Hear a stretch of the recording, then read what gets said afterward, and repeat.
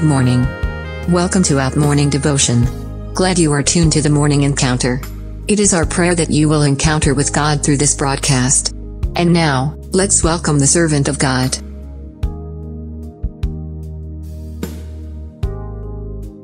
The Lord bless you again, my dear friends. A great pleasure to meet you here this morning. We thank God for the opportunity.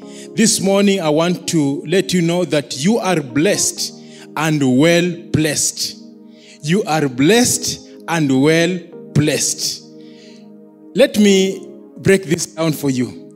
When you become a child of God, you become a candidate for His blessings.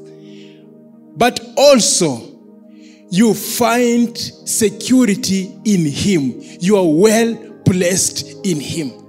And therefore, I want to talk to you about God's blessing and God's grace to take dominion in the place where He has placed you. You are blessed and well blessed.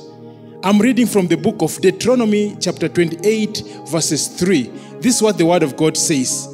Blessed shall you be in the city. Blessed shall you be in the country. Now, what is the qualification of being blessed? Every child of God who walks in obedience is entitled to God's blessing. Qualification number 1, obedience. Obedience is the first qualification for anybody to enjoy God's blessing. If we obey the voice of God and keep His commandment, you will enjoy the blessings of the Lord. If you obey the voice of the Lord and keep His commandment, you will enjoy. Let me bring this to you, that God has finished His side of bargain. The question then is, why?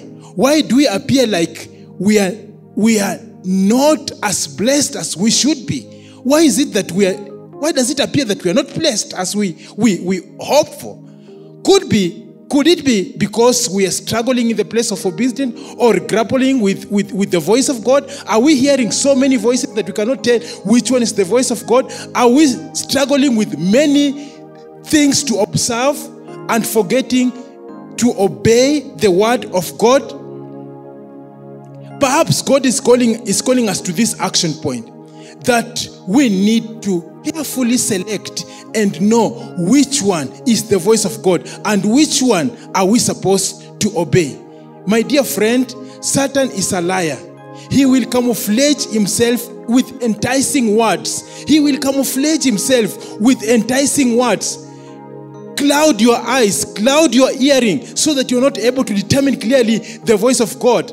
And he came to Eve and said, Did God say that you should not eat from the fruits in the garden? Did God say? Creating doubt. And we know what happened later on.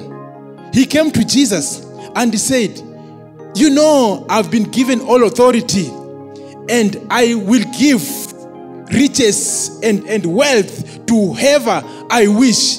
Can you bow before me and worship me? And Jesus said, behind me, Satan, get out of my way. It is written, worship the Lord alone. Two case studies, and we are seeing what happened. Jesus rebukes the enemy with his enticing words. But Eve is deceived into believing the lies of the enemy. My dear friend, the enemy might be speaking even today. He's telling you, oh, you are here alone. No one is seeing you. There is no member of your church here. Nobody's looking at you. If you just take it a little, nobody will know. Nobody's around here. Your pastor is not here. Nobody's seeing you. Just a little. My dear friend, which voice are you listening to? If you listen to God's voice and obey God's voice, you will enjoy the blessings of the Lord. But again, you have to be careful with the voice of the enemy. I want to close this by saying, you have to be wise. You have to carefully select whose counsel you are taking. You have to evaluate whose report you are believing.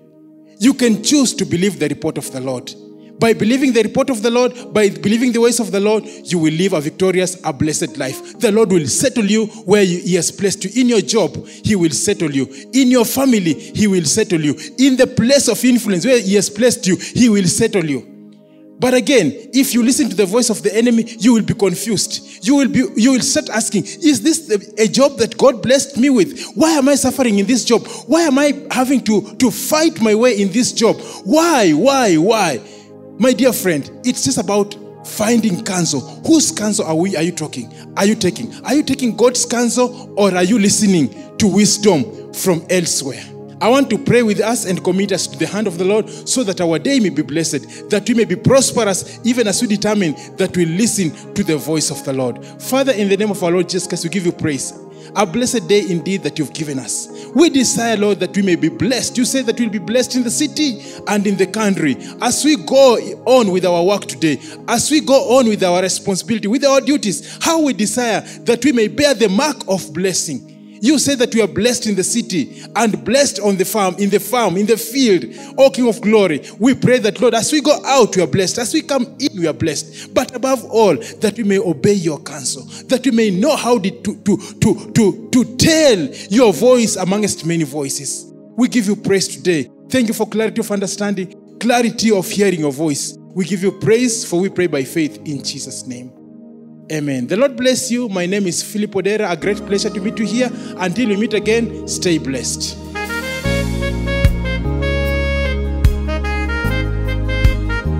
That was the Morning Encounter. We are glad that you tuned in. Follow us on YouTube at CITAM Eldoret TV. Our Facebook page is CITAM Eldoret. Our Twitter and Instagram handles at CITAM Eldoret. And our website is eldoret.citam.org.